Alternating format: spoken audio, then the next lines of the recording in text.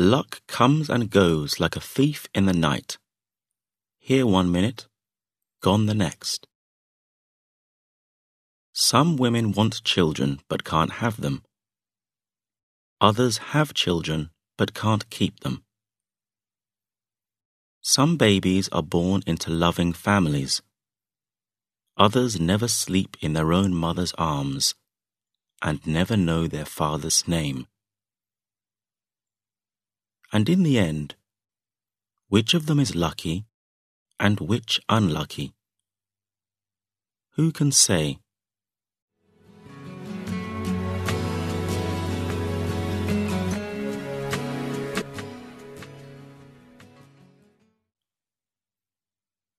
The wind whispers through the walls of the little wooden house, blowing the flame of the smoky lamp from side to side.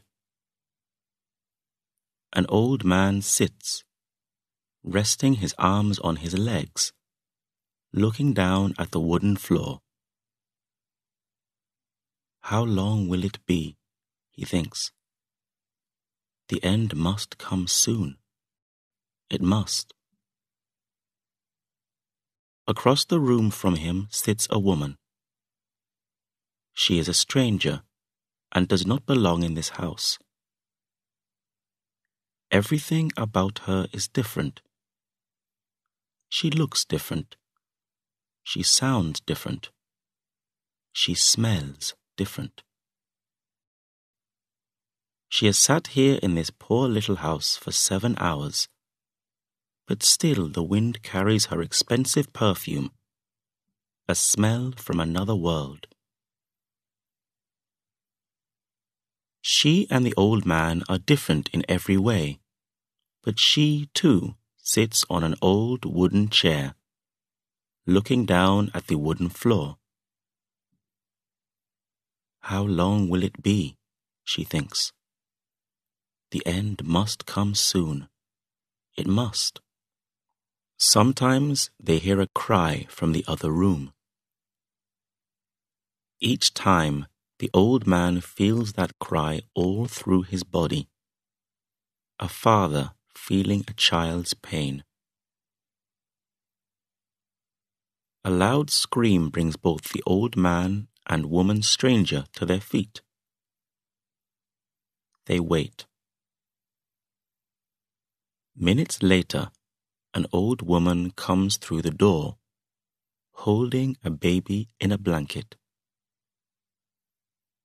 The blanket is new, brought by the woman stranger. She now takes the baby from the old woman, but she does not move the blanket to look at the baby's face.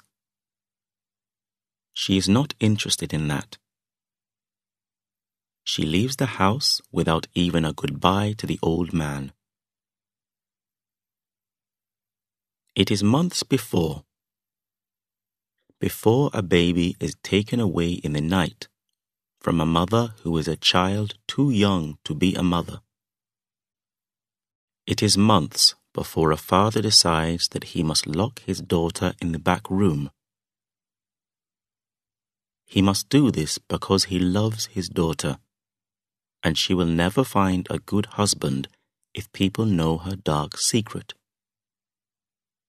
It is months before a child with long feet like his father and a curved eyebrow like his mother is taken away in the night. A child who will never see the long feet of his father or the curved eyebrow of his mother.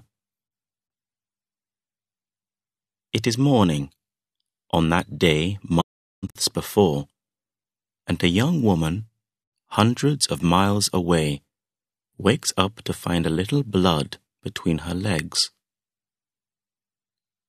Now her husband's family will decide that she can never have children. And her husband's mother will say, once again, that she is no good. She will say that a woman who cannot have children is no use to the family. Tears run down the young woman's face, and she wants to die, because she does not want to give this news to her husband, who was hoping, hoping, hoping. What can he do? He has fought with his mother again and again, but now he has to agree at last. He has to say, yes, he will take this barren woman back to her family. There is no use for her here. He is the only son of the house, and a wife who cannot have children is no use to him and his family. The trouble is that he has learned to like this woman who is his wife. Maybe he has even learned to love her. He talks to her softly while she cries in his arms. We will do something, he tells her. We will do something. They travel to a country which is at war, where the people live with death every day of their lives.